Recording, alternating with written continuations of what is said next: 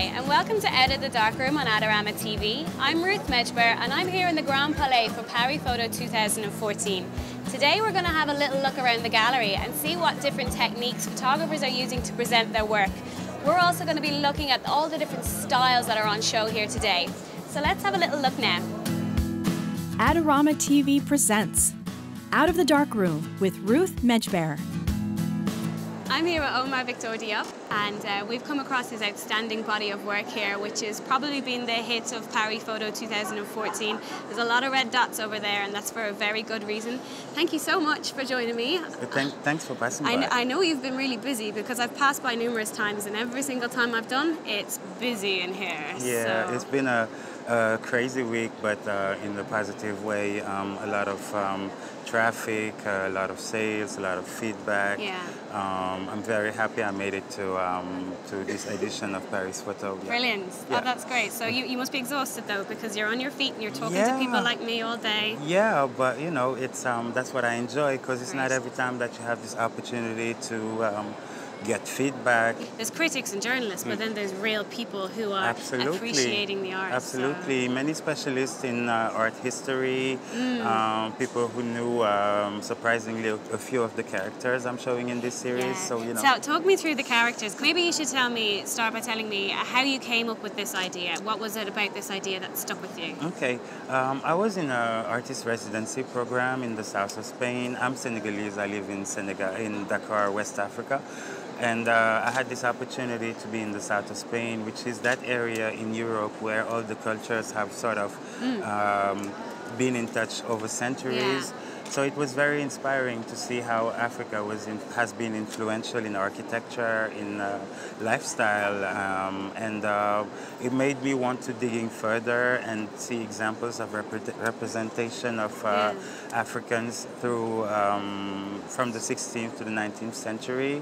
And so that's how I came across these characters, and I sort of wanted to bring them back to life. And you did that. You transformed that character. Well, you donned their clothing and you became them. Yeah. So it's very much putting yourself in their shoes. Yeah, absolutely. But, you know, I tend to avoid saying that these are self-portraits, because I am not the subject. Yeah. It's not really about me. It's about these people and who they have been and how influential they have been in history. So I'm just an accessory. I'm a prop. So I know you're probably not going to tell me this, but what's next for you? Oh, you know, I'm at this stage where you have 50 million ideas and But you only probably one have, makes it. You're in a great position to choose an idea and to go with it, because on the back of this show, you're going to get a lot of attention and a lot of, you know, Absolutely. a lot of offers to do bits and pieces. One thing I'm going to do in the next few months is that I'm probably going to expand this research to other parts of the world, because the title of the project is Diaspora, so I don't want it to be limited to Europe. I want to discover more about the Americas, the Middle East and Asia. I'm sure there are so many untold stories that need to be discovered and promoted. Yeah. It's a very good idea. I'm really looking forward to seeing that, though. Omar, thanks so much for chatting to me today. Thanks for passing by. I'm really, really excited to hear about the new stuff that you're going to come out with when you can tell me. Thank you. Thank you so much. This is Ruth Medjber for Adorama TV. Don't forget to check out Adorama's latest contest online for your chance to win some amazing prizes.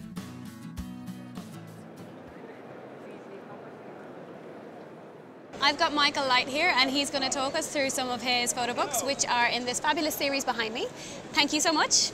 It's a pleasure. So let's have a look at what you do in book sense. Well, I do scale, I think, really. Do big books. Big books. And big photos. Big books, big photos. And I think I do bigness because I work with the landscape and I like to touch the landscape. And so when I'm an aerial photographer and I fly over the land, and aerial photography involves a lot of circling. Yeah. And I almost think of it as like massaging the land. Oh, nice. And so in my bookmaking, I like to have enough scale that one can actually tactilely, physically engage with the land. I suppose the land is vast, the books should be vast as well. Exactly. Yeah, you kind of lose yourself into it, you almost fall into your books. Yeah, exactly. Brilliant. Exactly. Okay, cool. So I'm noticing here that they're not just a standard layout book. Yeah. There's a lot of effort gone into this design. Yes. So tell me about how important it is for you to do something, you know, that's design heavy with your book. Well, it's very important. I think, you know, I've always struggled with the flatness of the photograph. And always tried to make the photograph more, as much as I can, an object. Yeah. And the same goes for my books.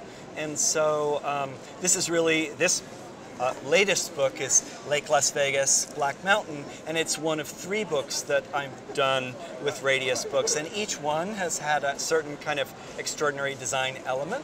Yeah. And so for this this book, we've done, as you can see, sort of Lake Las Vegas on the one side and then Black Mountain on the other, so it has this sort of upside down and backwards vertigo feeling. Yeah. And then so you're encouraging people to engage with this exactly, with this book. Exactly. Yeah. And if I'm flying, there's a kind of connection between up and down. And sometimes, very much so. you know, Yeah, I don't don't know. confuse them. As an aerial photographer, I often image without a horizon, and it's quite difficult to detect up and know down. which way you're right? going. So, so really, we also tried to do 2 separate books for 2 aspects of the project. So these both fit inside this This hardcover. sort of hardcover garage, if you will. Oh, nice. And yeah, it's a great pleasure to work with Radius Yeah. because they're great with their design. So they allow you the And they're- freedom to kind of create an art project. And they're rather game. Than, They're game to go there. That's yeah. good. That's Yeah. what you want. It Someone is. helping you along that way. Exactly. And so this is the one part of the series. And does it Yep. differ then from the other part? Do they all look different when you They fold them do. out? They do. I mean, we can Yeah, talk a little let's bit have a about little it. look. Yeah. So this is the previous book. So the current book, Lake Las Vegas, Black Mountain, is about residential Las Vegas. The previous book, L.A. Day and L.A. Night, is about Los Angeles. Cool. But unusually, it's connected. It's 2 books with a common board, if you can see. Right. So you have Oh. spine number 1 Yeah. and spine number 2. And images of Los Angeles by day, right? And you kind of end, and then it turns over, and then you've got night. Night. And so you have day, night, rotating Yeah. endlessly the way it actually does in real life.